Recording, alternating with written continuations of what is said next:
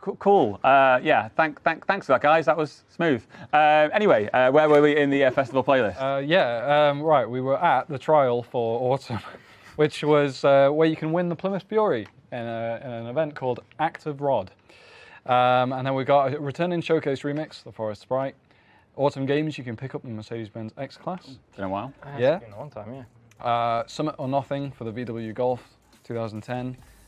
Fun fact about the Fiat Dino is that is the rarest car in Forza Horizon 4. Only 2,000 or something people have one of those. Why is it that rare? I don't know. Just this. Thanks for the insight. Yeah. glad we bring you on for your punditry. Well, there you go. And then from Let's Bug Out, you can get the Hummer H1. Then in winter, we have another new exclusive car, the ATS GT, and the McLaren 12C also making a return there, 80% completion. From the trial, you can grab yourself an amazing ski hat. And then from the winter games, you can get the Chevrolet Colorado ZR2. And I've accidentally skipped over our new showcase remix, which is Morning Rush. Yes, we're going to be taking a look at that in a little while. Jinx. And then we've got Jeepers Creepers, where you can pick up the Jeep Cherokee.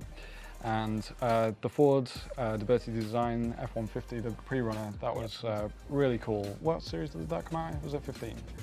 Yeah, Series 15. Yeah, so you can grab that again in this seasonal championship.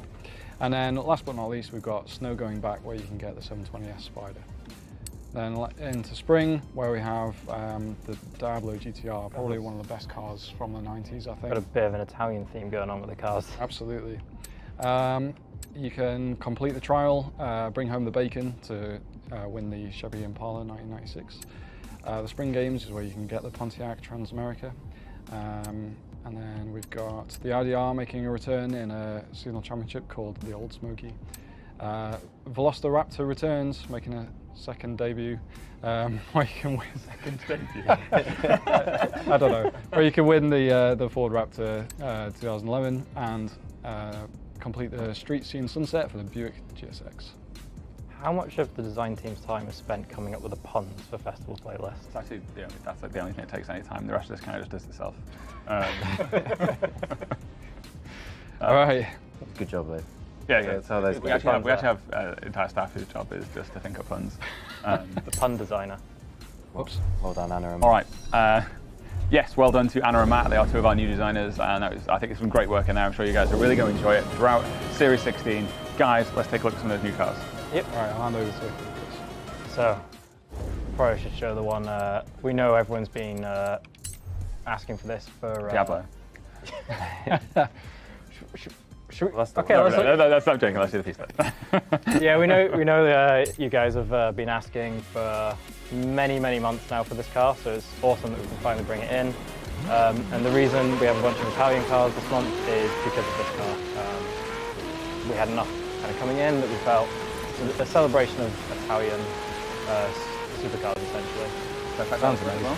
Oh, it's driving really well in this now. Yeah, it's great.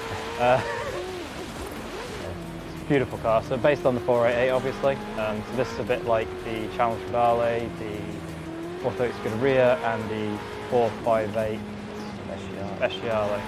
So this is the more track-orientated version of the 488. So powers up to just north of 700, 711 or something like that. More downforce, less weight, all around an incredibly impressive car. Yeah, apparently it's 0 to 60 in 2.9 seconds, which is just...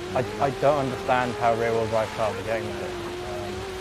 Yeah, absolutely phenomenal car. So I believe they're going to go into this in a lot more detail on the Forza Monthly after us, where they have one in the studio as well. Oh wow. Yeah. That's amazing. Yeah.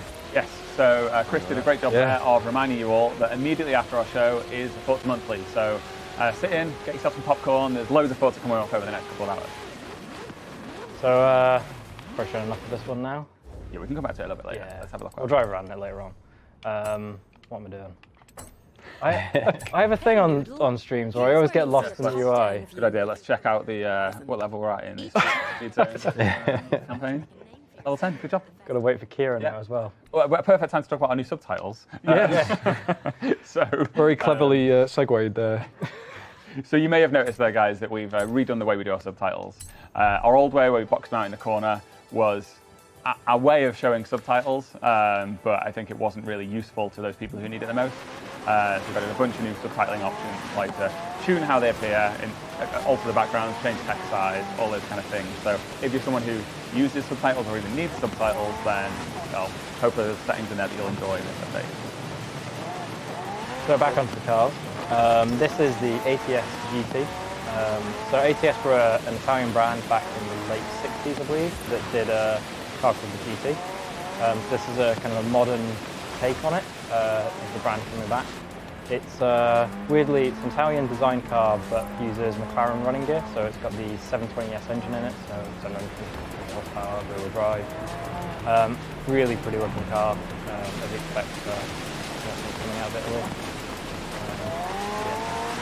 I think the front end in particular is absolutely fantastic. Yeah. I really like the rear end as well. It reminds me of, I want to say, funnily enough, from earlier on, the remake of the Giulia, I think they called it the TZ3, sorry, the concept car. Kind of reminiscent of that. Yeah. I'm really struggling to drive it this time. We'll probably go through sometime for the new one there. So going away anytime soon? I'm going to jump to the next car, which is on slick tyres, which is going to make this even easier. Diablo GTR. So as Matt said, one of the most iconic kind of 90s supercars. This is the. It was a race car, this wasn't it? They did race. Is this a homologation special? This was the full-on race variant of it. They did a one-month series to do it as well at some point. This is like the ultimate evolution of the Diablo. It is, yeah. And it's a particular rare beast because Lamborghini never made race cars. The thing about it was always the other manufacturer down the road with the prancing horse, but they did all of the racing cars. It's like Lamborghini focused purely on road games. And then all of a sudden they decided they were going to do this. And this is I couldn't actually tell you. But I think it's successful in that, you know, it does look absolutely amazing. Become an icon of sort of that 90s supercar thing. It's like all carbon fibre. I think was it except for the roof and the doors. Said that. Yeah. So very kind of cutting edge for when it was built. Full carbon cars were pretty rare. Yeah. The Diablo was like a super important car for Lamborghini as well because they went through some really, really rough times of like financial status and being bought and then sold and bought and then sold before finally becoming what they are now as part of the sort of Volkswagen Audi group. And I think this really sort of saved them, the Diablo did, and this is I guess the ultimate version of that car. So yeah, it's cool to have it in the games. The last of the rear-wheel drives, isn't it? This car doesn't do drifts very well. Apparently I can't drive today either. Another chance to see the new subtitles in action there. This one's great, and the last one for the series, jumping back into another prancing horse now. I'll try and not get lost in the UI. This is the 512S. So this was built to compete against the Porsche 917. Okay. So 1970s.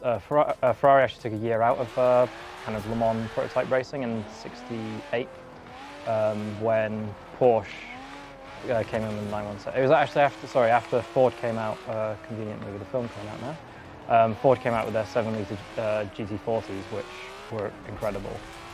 Ferrari took a year out to build this, so this is a 5-litre V12, hence 512 name, and went on to be then modified into 512M and raced for quite some time. And I think it was quite successful. I think it won Sebring and 12 hours, debuted at 12 hours of Sebring, I think won 24 hours of Monza, something like that. I absolutely love the Zero cars. Yeah. Like when we looked at the Porsches and then just got these mad aerodynamics, they're so cool. Yeah. You can see the learning, yes, can't you, as you progress through from sort of like 60s and the 70s. Yeah, and these cars like raced at the absolute limit of mechanical grip as well. Yeah. Yeah. Oh, these were over-engined. There's snow. Oh, we'll go in the snow. Yeah, hugely over-engined. This was actually a little bit heavier than the 917 counterpart, but actually they competed very well next to each other. And you say this was an evolution of, was it the P3? It came after the P3, but yeah, kind of built on the technologies there. The P3 used a 3-litre V12, I think, because so Porsche got around the regulations a little bit with the 917. You're only allowed a 3-litre engine, which was fine for Ferrari because they were building them with the F1 cars as well. But Porsche found a way around it. They homologated 25 917s, and with that they were allowed to use a 5 litre. So they kind of dominated for a small period. Okay, guys, I know, like me, you very much love the creativity of our community. We're going to take a quick break to take a look at some of the photos that those guys are making for this month's photo competition. Let's roll the tape.